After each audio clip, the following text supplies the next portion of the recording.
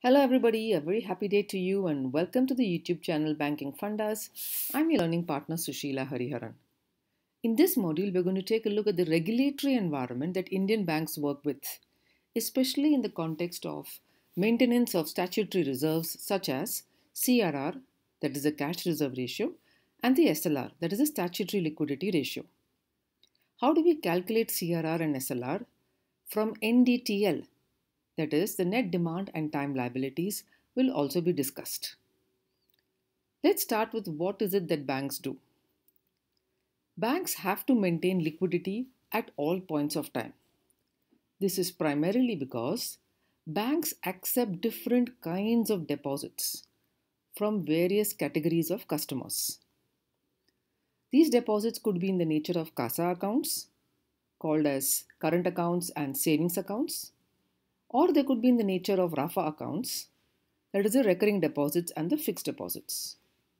These four categories of deposits form the backbone of the bank's deposit borrowings. These deposits are placed by external depositors into the bank. Therefore, the bank has an honor and a commitment to these depositors that as and when they need money, as in demand deposits, the bank has to repay back. As and when the deposits mature, that is time deposits, they have to repay back. What does a bank do with all these deposits? The bank lends it to retail individuals, people like you and me, who take home loans, car loans, loan against gold, or even personal loans. Banks but lend a bulk of these deposits to the corporate segment. Corporates need bank loans for meeting their working capital requirements and project financing requirements. So a lot of money that comes via deposits into the banking system is lent to corporates and to individuals. If corporate loans become bad, then the bank is not able to return back the deposits. This breaks the trust of the depositors in the bank, as we have seen in the case of a few banks recently, like PMC Bank. So therefore, in order to keep up the trust and faith that we have in the bank, it is very important that banks are in a position to honor all the obligations and commitments to the depositors. Why is statutory reserves in place? Let us take an example of my favorite comic character, Dr. Strange, from the Marvel series. Let's assume we have a bank in India called as Marvel Bank. And Dr. Strange, let's assume he's an Indian character, deposits 5 lakh rupees with Marvel Bank. So for Marvel Bank, Dr. Strange is a depositor, he's a customer, and Marvel Bank decides, let's assume, to disburse the entire sum of money of 5 lakhs to Thanos. Is this possible? If this happens, and if Thanos becomes bankrupt, then the borrower's bankruptcy will affect the financial strength of Marvel Bank. If Marvel Bank becomes financially worried or not in a financially healthy position, it might not be able to return the deposit back to Dr. Strange. Therefore, statutory reserves are kept by banks because they have to meet their commitments of liquidity to the depositors. For this, RBI has prescribed the calculation of NDTL as the first step of maintenance of reserves. So how is NDTL computed? The first step is to calculate the demand and time liabilities. Let us go back to our example of Marvel Bank. We calculate all the outstanding deposits of Marvel Bank, that is, both the demand and the time liabilities of Marvel Bank. Plus, we add all the outstanding borrowings of the bank. This could be in the nature of bonds that have been placed with other financial institutions or certificates of deposits that have been floated in the money markets. An aggregate of these two factors gives us what is called as DTL, or demand and time liabilities. From this, we now go to the second step, which is calculation of net. So what are we netting? So the first step is we aggregate. The second step is we deduct. What do we deduct? We reduce the interbank assets. For example, if Marvel Bank has taken a loan from another bank, it is also possible that Marvel Bank has given a loan to another bank. Therefore, this interbank assets has to be only computed by one of the banks for calculation of NDTL, and that amount has to be netted. NDTL is calculated on 1st January of 2021, the day on which Dr. Strange puts the money into the bank, and the CRR and SLR are calculated on the NDTL levels of this particular day for every day during the fortnight. Now that we've understood what is NDTL and how it is calculated, let us break it down to the reserves. The first one is CRR. Let's analyze the 4 dimensions of CRR. The first dimension is what it is. Cash reserve ratio is the ideal cash that is maintained by bank. That means the bank is just keeping this reserve in idle cash, okay, so that it can maintain and honor all obligations to its depositors, vendors, customers, anybody. The second dimension is, why is it maintained? It is maintained so that bank is adequately liquid and is able to honor all the obligations. How is it maintained? That is the third dimension. This third dimension explains that the cash reserve ratio is kept as idle cash, and because it's kept as idle cash, it cannot earn any returns. And the fourth dimension is, when is it maintained? CRR is maintained every day, but it is reported to RBI on a fortnightly basis. So in the previous slide, we saw the calculation of NDTR. In the next slide, we are going to calculate CRR. So let us now link the concepts of CRR and NDTL and understand the dimensions of CRR. CRR is maintained as a percentage of NDTL. NDTL is the net demand and time liabilities, as already discussed. Demand liabilities is all the CASA accounts, and time liabilities is all the RAFA accounts.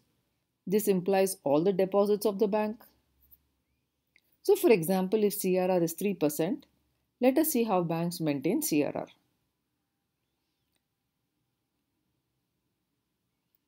Back to the case of Marvel Bank.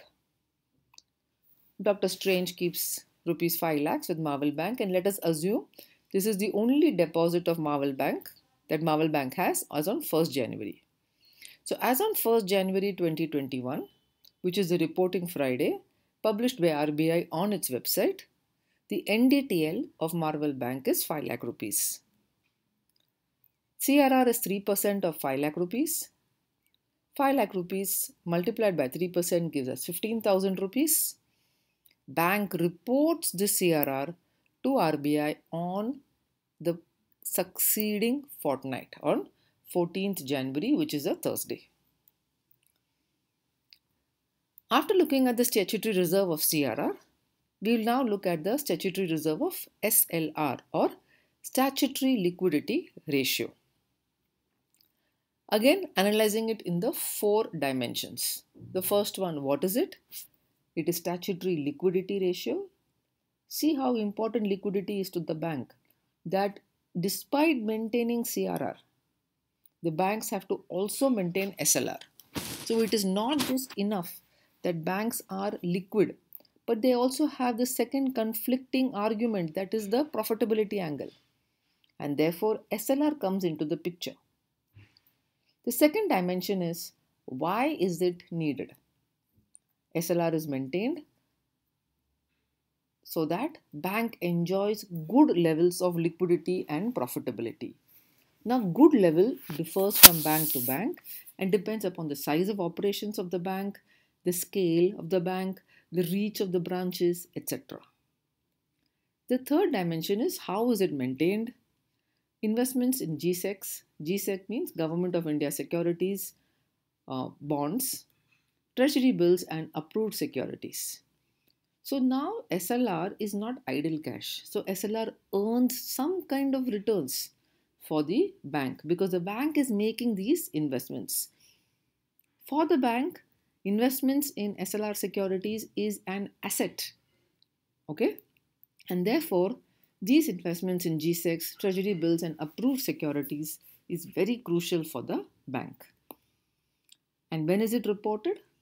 Like CRR, SLR is also calculated as a percentage of NDTL. It is reported to the RBI on a fortnightly basis on the same fortnight date that the CRR is declared. So RBI releases the entire reporting Friday calendar a year in advance. So banks know what is the NDTL they have to calculate and how much they have to report and on what day they have to report it. These are prescribed forms that have been given by RBI to all the banks. To understand SLR, let's meet Marvel Bank again. Dr. Strange has already deposited 5 lakhs. NDTL of the bank on 1st January 2021 is 5 lakhs. SLR is 18% of 5 lakhs, that works out to 90,000. Bank reports the SLR level to RBI on 14th January 2021. Alright. So now from this 5 lakh rupee deposit that Dr. Strange has kept, CRR is maintained as well as SLR is maintained. The bank has to report this to the RBI to demonstrate to the bank, to the Reserve Bank, that the bank is adequately liquid. What are the main differences between CRR and SLR? How it is maintained? CRR is maintained by way of idle cash. SLR is maintained in investments in government securities, gold, treasury bills, etc. Returns. Does the bank make any money out of these investments in CRR? No. The bank has no earnings from the investments in CRR. On the other hand, on SLR, because it is making investments in government securities, therefore the bank earns coupon from the government securities. The banks are also allowed to trade on these SLR securities, therefore they can make some bit of trading profits.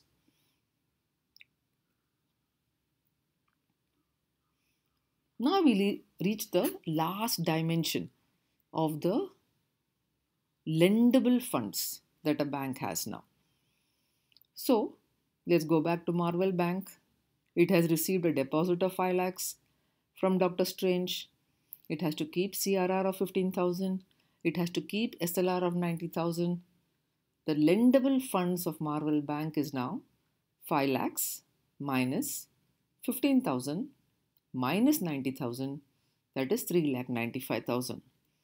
That means the bank is not allowed to lend the entire 5 lakhs to the borrowers. It can only lend after maintenance of statutory reserves. Therefore, the bank is maintaining enough liquidity and at the same time meeting the profitability targets by making investments in SLR. This way, the bank is safeguarded against potential bankruptcies and are therefore able to honor all their commitments and obligations to their depositors. Thank you so much for listening in.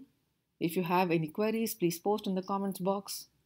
If there are any topics that you would like me to cover, do post your suggestions in the comment box. Your feedback is extremely important to me and my team. Hit the like button, share the channel with your friends, and subscribe to the YouTube channel Banking Fundas with Sushila Hariharan. Thank you.